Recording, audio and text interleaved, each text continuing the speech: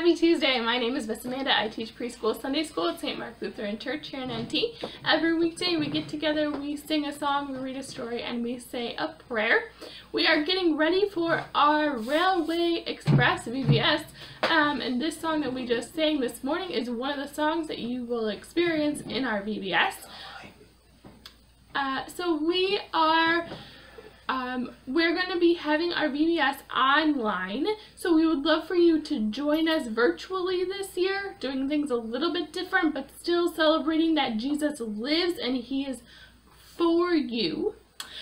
So we do still have a couple weeks of Sunday school lessons, so we do those with our friend Bubba. He does need your help in waking him up. If you can help me out on 3.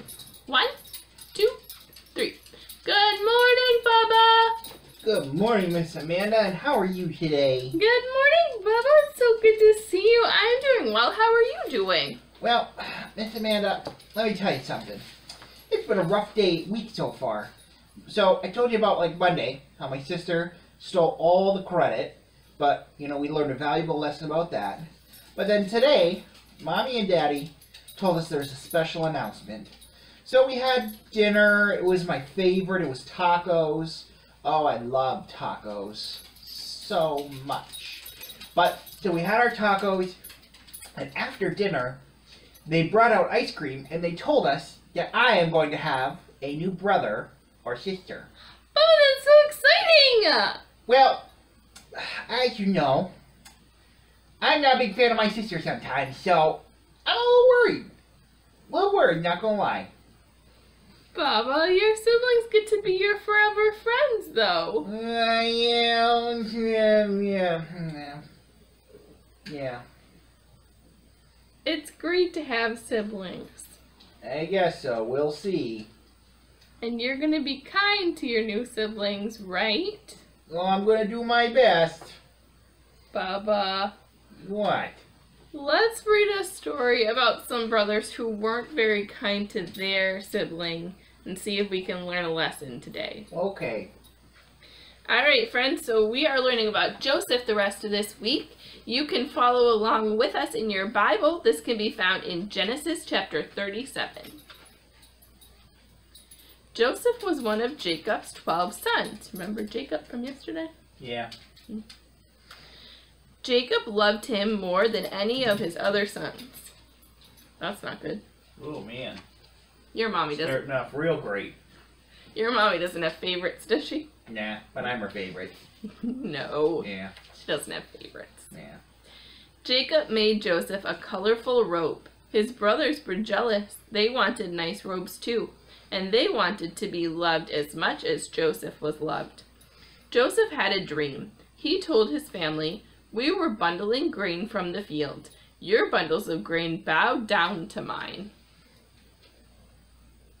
Okay. Then Joseph had another dream. He said, "This time the sun and moon and 11 stars were bowing down to me." 11, eh? Yep. Same amount of siblings. Yeah. His father asked, "Does this mean our family will bow down to you someday?" The brothers were even more angry. They threw Joseph into a dry well. Oh, man. Mm-hmm. Yeah, my siblings don't do that to me. No. And wells are pretty deep. Well, depends on which one it is. This one was pretty deep. Along came some traders. The brothers sold Joseph to them as a slave. Oh, man. They lied to their father and said Joseph had been killed by a wild animal, but God was with Joseph. Oh, man. You're turning off a pretty dramatic story here. Your siblings don't do anything like that, do they? Well, no. No. No, they don't put me into slavery. No, I didn't think so. Yeah, I know, that's not something they do. No. They may put me in timeout. One time they put me in a dog crate. Your siblings put you in your dog's crate? Yeah. Oh, It no. was awful. They got in so much trouble, though. So it's kind of worth it. It's kind of like a jail cell. Yeah. Maybe like a well. Well, it was a dog crate, not a well. Yeah. Yeah. Okay, so from our story today, we can learn that even when people, maybe in our families, unfortunately, maybe in the world, when people seem to not be very fair to us, that God is still on our side. So there can be times that might be a little bit difficult, but we always know that God is with us, and that God is for us, and that God is good all the time. All the time. All the time, God is good. Yeah. Hmm? Yeah, I get that. Yeah. Yeah.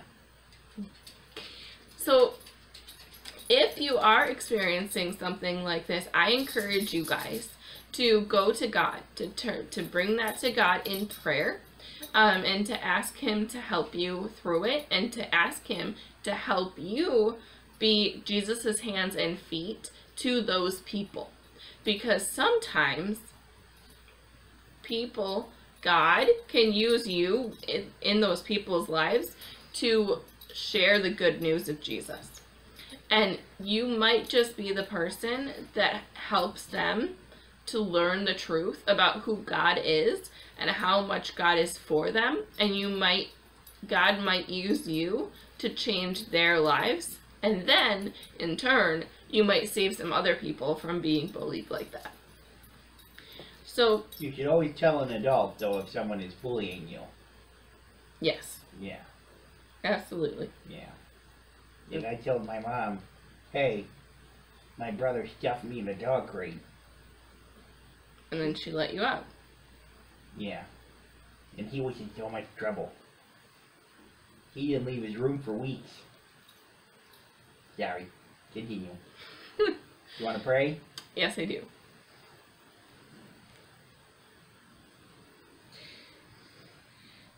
Dear God, thank you so much for loving us. Thank you for your word. Thank you for being with us. And thank you for allowing us to come to you in prayer. Thank you for our friends at home. Please keep them safe and healthy. Please be with our essential workers and give them strength, courage, wisdom to continue to do the jobs that they are called to. Please, Lord, be with our country and the world and give us peace. And please, Lord, enter our homes and fill those with peace, joy, and love, that we might be able to be your hands and your feet exactly where you've placed us. Lord, we love you, and we thank you so much for loving us. It's in your holy and precious name we pray. Amen. Amen. You gonna go be nice to your brothers and sisters now? Yeah, I guess so. Bye, everybody. Bye, guys. Thanks so much for watching. See you tomorrow. Have a wonderful day.